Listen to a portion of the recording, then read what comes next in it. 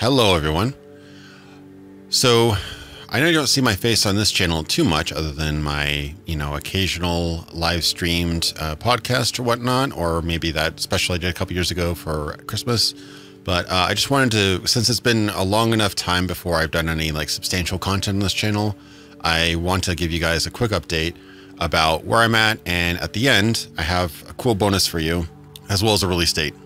Progress is going really well. I've been trying to do some community posts about my progress on Cyberpunk Part 3, as well as just bouncing ideas off of you guys.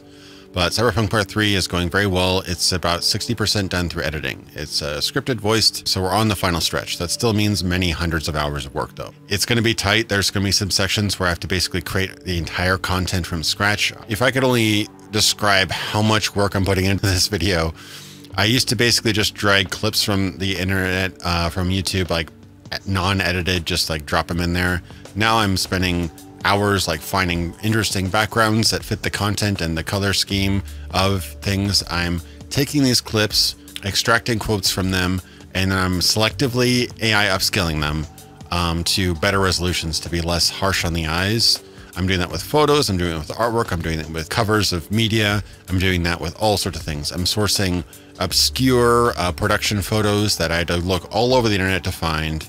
I'm trying to get the highest res images and add effects to them, like light leaks and circuits and things like that. I'm spending hours and hours and hours and hours finding music that's fitting to each content, for each topic, and mimic music that sounds a lot like a particular movie or a lot like a particular band that I'm talking about. I will be digging into some cyberpunk inspired music in this section. I did a small teaser a little while ago, but I used the YouTube Shorts feature, which I don't think I particularly like. It doesn't seem to fit my content very well. It's too short. It's either square or vertical format and doesn't really do anything for my viewers, so I don't think I'll use that again. I'm making up for that by doing a proper teaser at the end of this video. So part 3 is really, really different from my other work.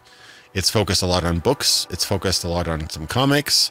It talks about music as a medium for pretty much the first time I've have on this channel. So I'm really expanding a lot with this, the scope of my channel now. Gaming is actually probably the smallest aspect of this video. I do talk about a few games. I talk about System Shock 2, Bioforge, things like that. The biggest things I talk about in this are probably movies and books, a bit about comics, music, things like that. So definitely kind of going into Indigo media as opposed to just gaming, which is exciting. I still am a gaming channel, so I still will get back to gaming. And that also brings up another good point, is that I will have to pivot to other content after Cyberpunk Part 3. I've now been working on Cyberpunk, this series, for nearly 2 years. I've been scripting, editing, voicing, editing my voiceover, editing the video, doing all sorts of stuff for Cyberpunk for about 2 years. And the last thing I want to do is I don't want to burn out on Cyberpunk and make the last episode or two poor. I don't want to end in a fizzle. I'd rather kind of rejuvenate myself, get more energy, kind of try out new things. I've got tons of ideas. I've got, I recently did a poll with some of the ideas I have. I want to do a retrospective on Quintet, which is a seldom mentioned, really, really inspired Japanese developer that used to work for Enix before the Square Enix merger.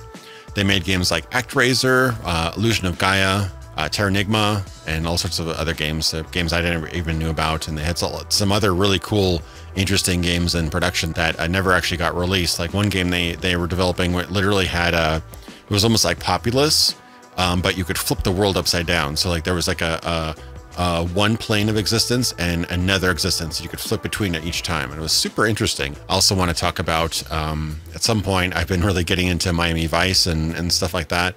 It's an incredibly influential show. There's so many movies, video games, and almost some I attribute the kind of synthwave outrun style to that series. It was just very, very influential. It was one of the first TV series to kind of be shot like a movie was. You'll notice that it was very cinematic in its presentation many times. So very ahead of its time. And you can't beat that sort of Miami crime, undercover cop, memorable style, especially with, the synthwave soundtrack and everything like that. It just was so iconic that you can't help but see it everywhere. You see it in Hotline Miami, you see it in games like Vice City, literally named after the show. So, and I'll also dip into the Michael Mann movie from the mid-2000s. I saw it in theaters. I have some thoughts on it, so I'll dig into that as well. A lot of cool things. I want to eventually cover Iron Storm. I've had a script created or script started on Iron Storm, Deus Ex, Thief, Deadly Shadows, things like that, since 2016. I want to talk about Silicon Knights at some point, Eternal Darkness, things like that. I don't know if I'll be able to get to all of that, but I will need to take a break from Cyberpunk after part 3. So we'll still have about 4.5 hours of Cyberpunk documentary. I'll take a break and then we'll come back to it and wrap up the rest. So that's what the plan is right now. So yeah, as far as news from me, I don't get into too many personal details, but one of the troubles I've had in the past year or two was I've had 2 minor unrelated surgeries. It happens. I had to get wisdom teeth removed surgically, 2 hours under general anesthetic. That was pretty rough. Recovered from that, but I've not quite been the same since. Similar with a kidney issue where I had to get a bunch of things done with my kidney. I still have them both, so it's not like I was dragged in the back room and some guy took one of my kidneys. No, that wasn't the case. But yeah, lots of issues. And then combined with those issues, I never fully recovered from them, and then locked down for about a year. So that really just kind of hit me pretty hard. I gained a bunch of weight, lack of energy, lack of focus, lack of sleep, pain, sometimes constant. So a lot of these issues really make it difficult to do 2+ jobs on top of that. So really working hard to get in better condition. I've lost weight. I've done a bunch of supplements. I've done some dieting, things like that. It's a slow process, but this is more of a lifestyle change rather than just a quick fix, because a quick fix usually doesn't last. So I'm trying to really make some long-term decisions that will affect me, will make me more productive, make me more energetic, more focused, so I can make more content for you guys. And combined with kind of doing some short-term videos in between Cyberpunk Part 3 and 4, I think will be a huge benefit to the channel and will make my content schedule look way more exciting. And you'll get more than 1 video a year. Yeah, I'm excited about that. And also I'm getting married in November, so that's fun. A lot of things to prepare for that as well, but I'm balancing it in a way where I can still work on my channel, still work my day job, and not go completely crazy. So that's really exciting though. It's been a long time coming and I'm making it happen, and it's going to be in person and everybody's going to be happy. So finally, I wanted to, as a bonus for you guys for being so patient with me, I wanted to do a little kind of semi-trailer teaser-esque preview of what I have so far edited for part 3. Like I said, I have about 76 minutes or so done out of a over 2-hour video, but here's a quick snippet for you guys, and fingers crossed, I'm going to try to get the final video out by November. So here's a special thank you for being so patient. Enjoy this teaser for Cyberpunk Part 3, The Evolution of Cyberpunk.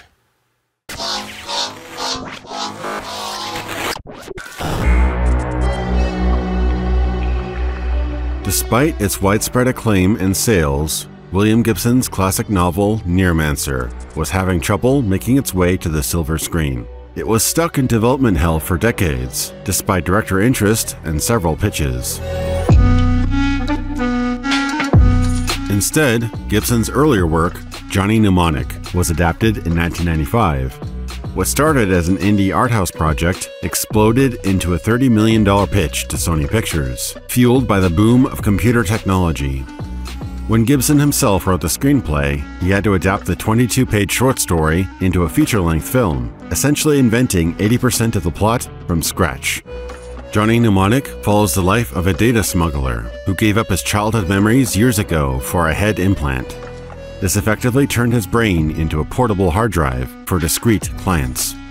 This idea mirrors the real-life sneaker net, where people transport data storage by foot. But unlike the floppy disks or CDs of the 90s, Johnny can carry a whopping 80 gigabytes in his head, over 50 times the capacity of an average hard drive in 1995. Many may think of Gibson as a technophile, but even he admits that was never true. He wrote his earlier works on a typewriter and gradually switched to the Apple II, then to consumer-friendly MacBooks and iPads. When he modernized Johnny Mnemonic for the big screen, he had to brush up his knowledge of computer technology. I was actually able to write Neuromancer because I didn't know anything about computers. I knew literally nothing. What I did was deconstruct the poetics of the language of people who were already working in the field. I'd stand in the hotel bar at the Seattle Science Fiction Convention listening to these guys who were the first computer programmers I ever saw talk about their work. I had no idea what they were talking about, but that was the first time that I ever heard the word interface used as a verb. And I swooned. Wow, that's a verb. Seriously, poetically, that was wonderful. So I was listening to it as an English honors student. I would take it back out, deconstruct it poetically, and build a world from those bricks.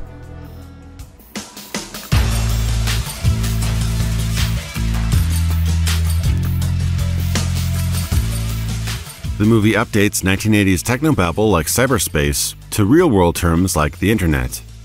Johnny Mnemonic shows off surfing the internet in VR, cybernetically augmented limbs, and the villain even brandishes a monomolecular wire implant, which cuts through flesh, steel, and stone like a deadly laser whip. Actor Keanu Reeves portrays the titular character in his first of many roles in cyberpunk movies and games. A routine data running job hits a snag when Johnny's frantic and inexperienced clients ask him to download a massive 320 gigabyte package, far beyond the maximum he can safely store in his implant. Exceeding this limit will eventually kill him if not extracted quickly. Johnny reluctantly agrees, right before his clients are brutally assassinated by the Yakuza.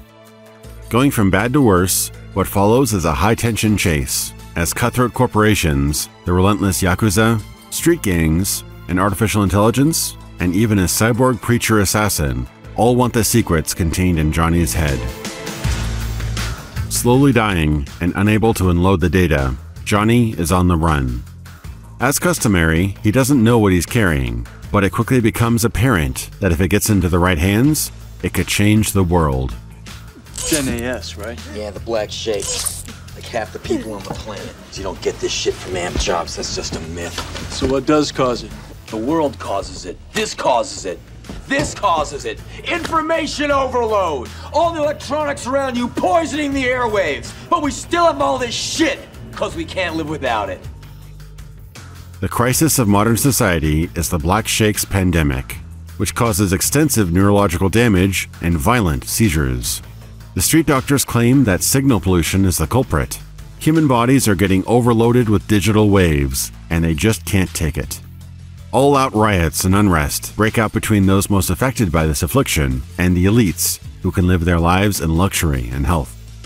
Johnny Mnemonic is a cyberpunk story through and through, as penned by one of the genre's best.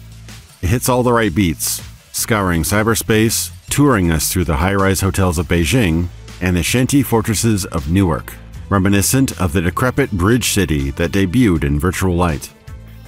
The movie was bold and ambitious, dwarfing any project Gibson or the director had done before. In fact, all the moving parts, production companies, studios, and busy work became overwhelming, according to reports. The movie gets lost in its wide variety of wacky ideas, and flaunts its absurdity on its sleeve. This makes it difficult to take seriously at times, but there's still a lot to love in Johnny Mnemonic. It's old-school cyberpunk, beloved by many due to its earnest visualization of Gibson's world. Hit me.